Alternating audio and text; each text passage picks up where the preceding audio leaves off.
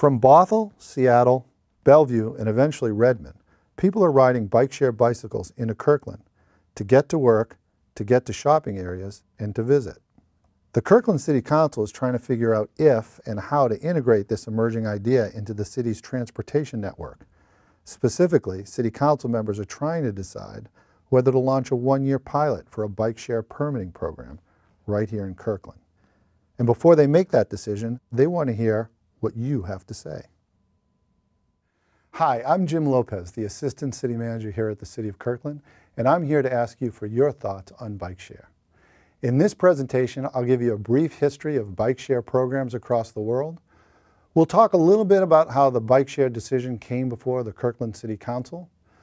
We'll discuss some of the pros and the cons of bike-share programs. And I'll close by asking for your opinion on whether the Council should adopt a bike-share pilot program here in Kirkland.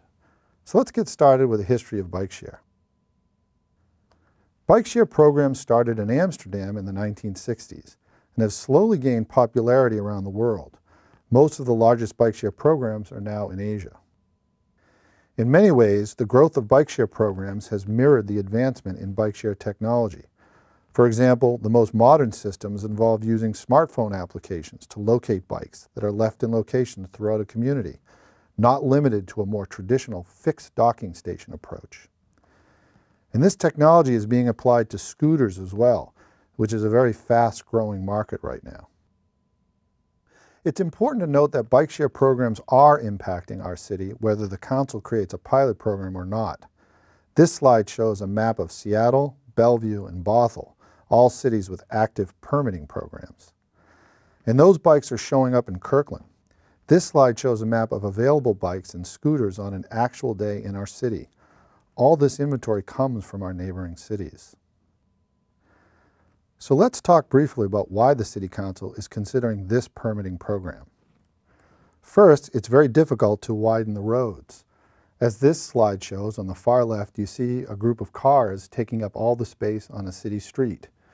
In the middle picture, you see the same number of people in those cars depicted as they would be sitting in a bus, showing far less space being taken up. And on the far right picture, you see the same group of people on bikes, showing really that bikes do take cars off the road. And given that bike share is already on the east side, the Council thought it wise to ask this question. The Council also gets direction from key policy documents, such as the Transportation Master Plan. Here, Action T-2 4.3 advises the Council to work with bike share providers to create regulations that facilitate bike share, such as making stations easy to site and operationally sound. The Council also gets policy guidance from its goals, and the Balanced Transportation Goal advises the Council to reduce reliance on single-occupancy vehicles and improve connectivity and multimodal mobility in Kirkland in ways that maintain and enhance travel time, safety, health, and transportation choices. So let's talk briefly about some of the stated benefits and challenges of bike share. Here are some of the things people say they like about bike share. Bike share can be healthy and fun. Bike share may make it easy to access transit. That would be the first mile to the bus and the last mile home. Bike share can be affordable and convenient. Bike share could be great for visitors and tourism. Bike share may make it easier than parking a car downtown. Here are some of the things people say they don't like about bike share. Bike share can create clutter and look like litter. Bike share could clog our bike lanes and racks. Bike share seems unsafe without helmets. Bike share can result in blocked sidewalks and building entrances. Bike share could require subsidies from local government. Let's take a look at how the city could address these challenges both without a pilot program and with one. Without a bike share pilot permit program, there would likely be fewer bike share bikes present in the city. The city could authorize removal and recover removal costs for issues such as bikes causing a safety hazard, bikes left idle in one location, or bikes parked inappropriately. With a bike share pilot permit program, there would likely be more bike share bikes present in the city. The city could authorize removal and recover removal costs for the same issues that I just discussed. But also, the city could limit the number of companies and bikes, charge providers for operating in Kirkland.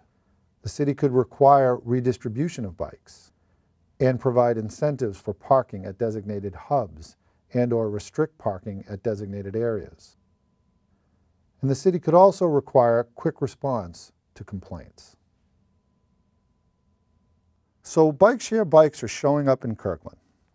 This is your opportunity to advise the City Council on whether or not they should adopt a bike share pilot program.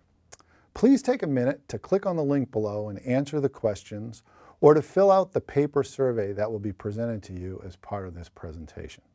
And thank you for your participation. In helping us, you help to make our city the best place to live, work, and play.